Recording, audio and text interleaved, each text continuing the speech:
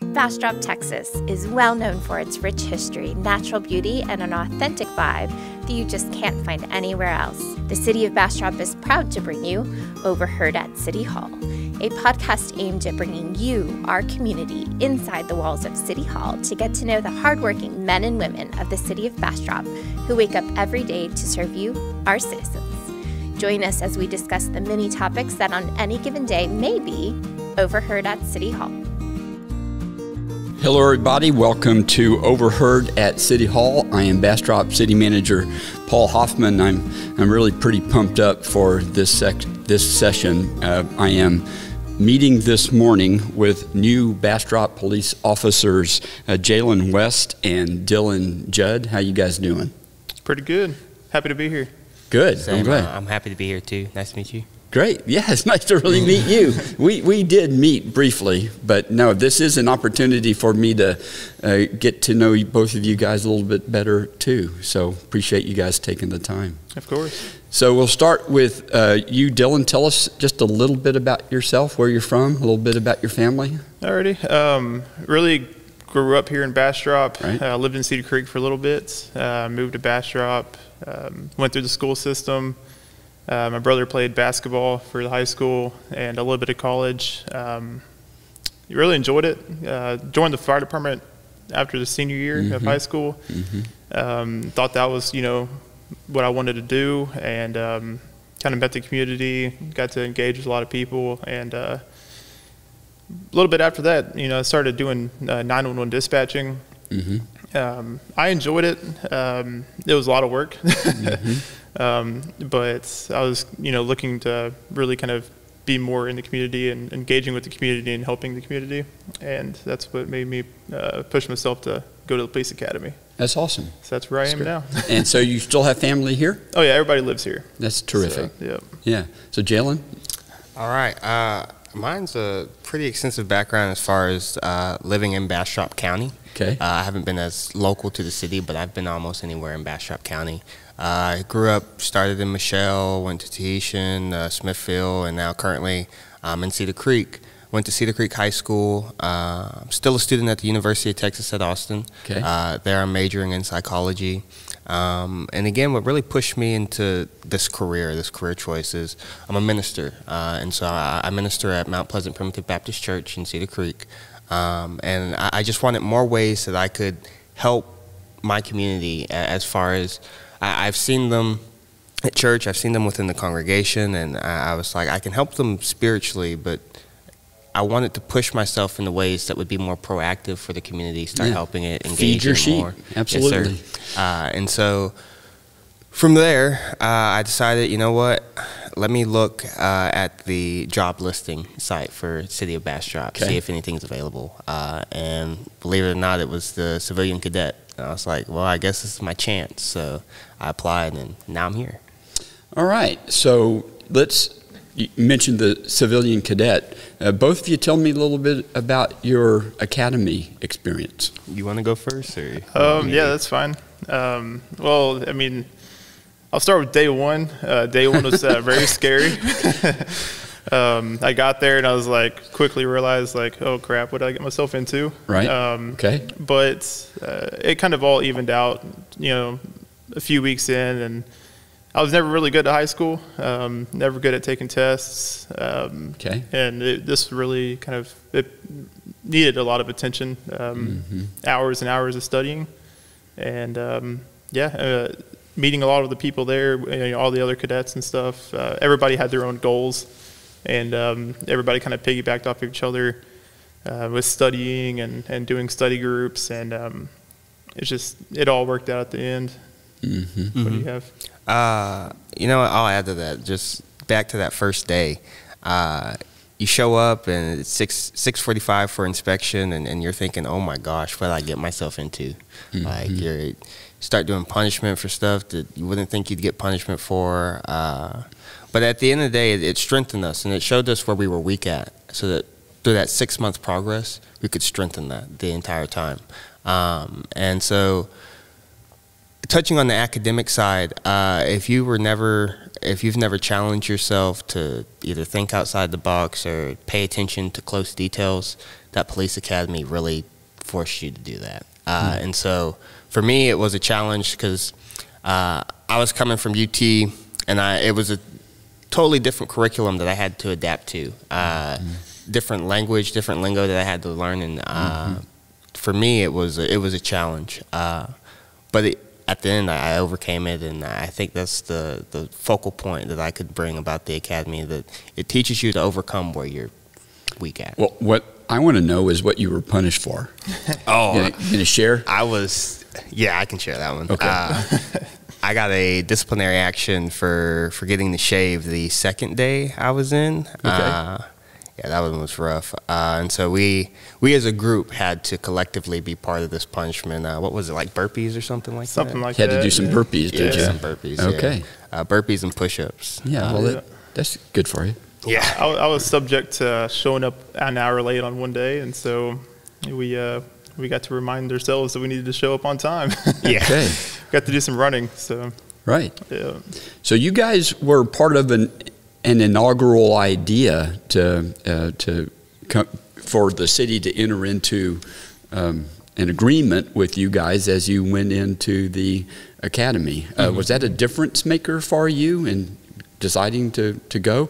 That depending on whether or not we had positions available when you graduated, that you had a place to land here in the Bastrop Police Department?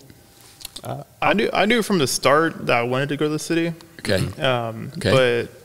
But my parents, we all kind of got together and decided, I'm just going to go to police academy. And so I prepared to leave my job, my whole savings account, and just go, and without a job for 6 months. And and I was very happy when I did see the position open up, that it was going to take a lot of the stress off of me from having to do a lot of the stuff to go to the academy. Right. And know that I have a job coming out of it. But I was prepared just to go and find out wherever I land when I get out. Okay. Awesome. Yeah, for me, it was pretty much the same. When I was told that we may or may not have a position available for you, it was probably like, you know what, I'm still going to do it. Even if there are 4 better officers than myself, I'm going to go ahead and do it. But then when they had confirmed that we would have a job when we finished, I was like, you know what, all I got to focus on is finishing. I don't need to focus on finding a job, looking for jobs afterwards, or having backup plans. As soon as they secured that position for me, I was like, yeah, this is where I want to be. Because they sponsored us through the academy. The city sponsored us through the academy. Paid for everything that we needed throughout, even for things that were last minute or maybe things that we needed. And so it was just a huge burden lifted off of us. We didn't have to go out and be like, well, I'll graduate from the police academy, maybe I'll go to APD, maybe I'll go to Elgin, maybe I'll go to Lockhart or something. No, but Bastrop secured that for us, and so we're grateful for it. Well, good. I'm glad to hear all of that. Cities all over Central Texas and maybe all over Texas are really competing with each other to make sure we can fill those critically important positions. Not just police, but certainly police. And we need to get creative. We need to think about all of that competitively. We know that young people like you guys have choices. That there's any number of municipal police agencies, school police agencies, counties that are also struggling to keep their positions filled. And and one of the ways we try to do that is to make sure our salaries are competitive, and that's obviously important, but from our experience, it's not the only thing. Making sure we have a relationship with you guys as you're going through the academy is certainly one of the things we do. So you both started on March 21st, right? That's just been a few weeks. We're recording this on April the 7th, so it's 3 weeks now that you guys have been on the job. How's it going so far? This is the best experience of my life. Oh, wow. And the reason why I say that is, at UT and in schooling in general, you learn you have to be multifaceted. You have to have a wide skill set, a wide skill range. Sure. You got to be able to adapt to a number of problems that you may face within the private sector. And so you move into a career where you're able to do all those things, and then on top of that, be able to help people, I think was just the best part for me. And the last 3 weeks have been, again, me learning, me correcting where I'm weak at, and then doing it over and over again. Oh, that's great. Good. Yeah, I mean, almost basically the same thing he said. Okay. All right. I see a lot of similarities from, my past at the fire department and also at dispatch. Sure. Everything with dispatch I did online on the back end, talking to the victims. Right. But now it's actually talking to them in person, and it's a whole different set of questions to ask, and it's a little different, but it's a good different. I really do enjoy it. You're not the first new officer we've brought in, and have had this experience in other cities too, that come from a dispatch kind of background. Yeah. And I can imagine it's awfully helpful to have that kind of background, to know what's going on that end of the communication. Yeah, well, I keep telling him, is like, I couldn't imagine myself not knowing how to talk on the radio and then have to also think about all the other stuff we have to think about on a call. Right. Because it's like continuously having to think about, okay, how do I say this on the radio? For me, it's just, second nature. I've done it for, 2 years now. So right. It's just, it'd be daunting to me to have to do what he has to do. So, are you busy? We don't use that we don't use that word. Okay. We've been steady. We don't want to jinx anything. Gotcha. As of today. We've been good job. I didn't mean that to be a test, but thank you. No problem. Okay. We've been good. The citizens of Bastrop have been treating us well too, and I think that is the greatest thing about Bastrop. When you have that community support, you don't have to worry about is my interaction with so and so going to do something or be bad, and then it's like, no, not here in Bastrop. So I don't know if you want to add to that or. No, everybody I've talked to, people just walk up and be like, "Hey, I remember you from the Facebook post. Congratulations, on graduating." That happened in one of the banks, the other day, and oh, that's cool. Yeah, it was just it reminded me that, hey, everybody does watch and everybody does know what's going on, and and the city does back you on that. So I think I can affirm that this is a pretty special place as it regards all of that. Yeah. You guys, you and your entire department and other city employees as well are the subject of prayer in Bastrop every single day. I know that because people tell me that, and it's really, really cool. And I don't know to what extent you've had the opportunity to meet with any of the chaplains.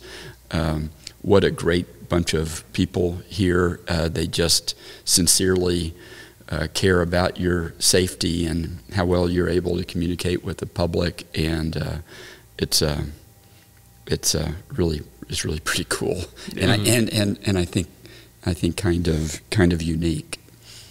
So. Have you had an opportunity to watch any of the other Overheard at City Hall podcasts?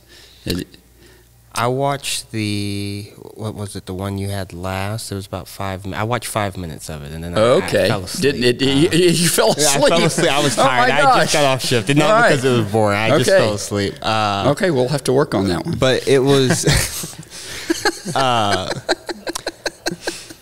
I think for the city, I asked you to be honest. Right? For the city, this is important because it gives the community a chance. If they don't have the opportunity to meet us personally, they can go and figure out everything about us here. Well, that's what we're trying to do. What we're trying to do with these podcasts is introduce the community to city employees. The podcasts are city employee centric in that way. We want people to be able to get to know you, right?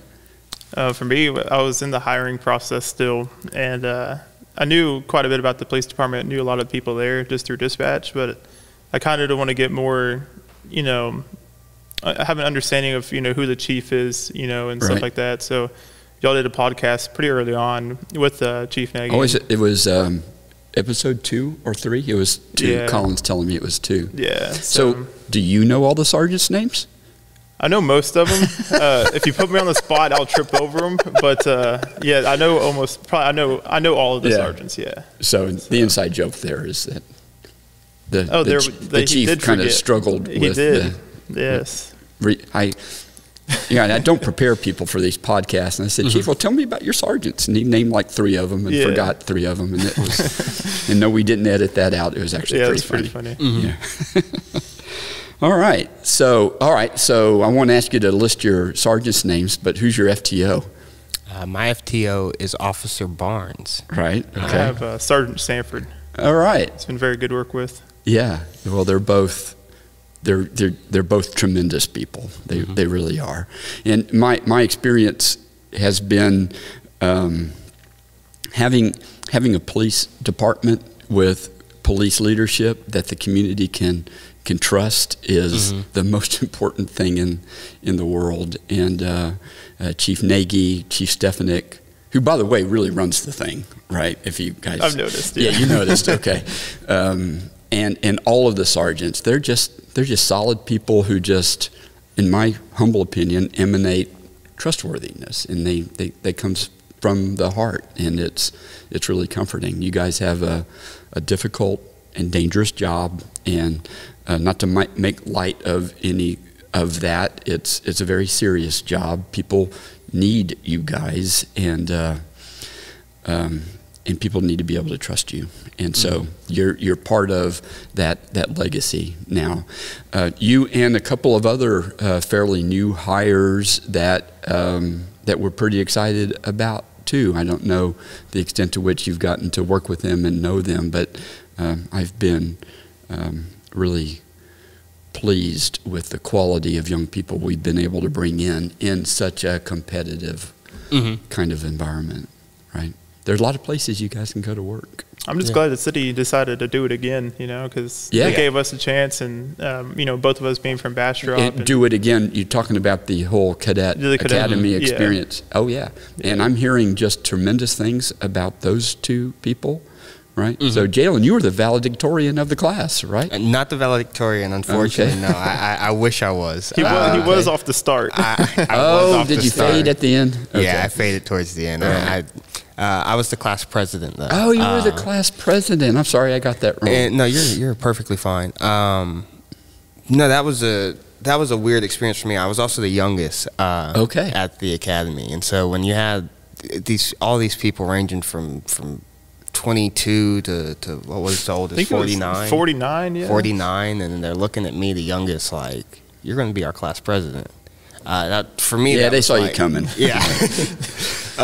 For me, that was sort of just it changed my perception because I was like, wow, all these people who are older than me, who I would have put as president, voted on me. So, what were the highlights of your graduation speech?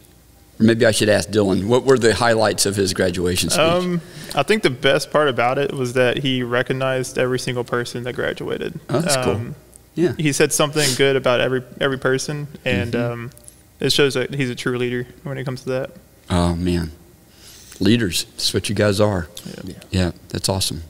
All right, any questions for the city manager from you guys? No, not really. I mean, do you have any? No, okay, that's the way we like it. No, I don't have any questions. Well, cool. Listen, this was real enjoyable for me. Thank you guys for doing it. Thanks for what you do.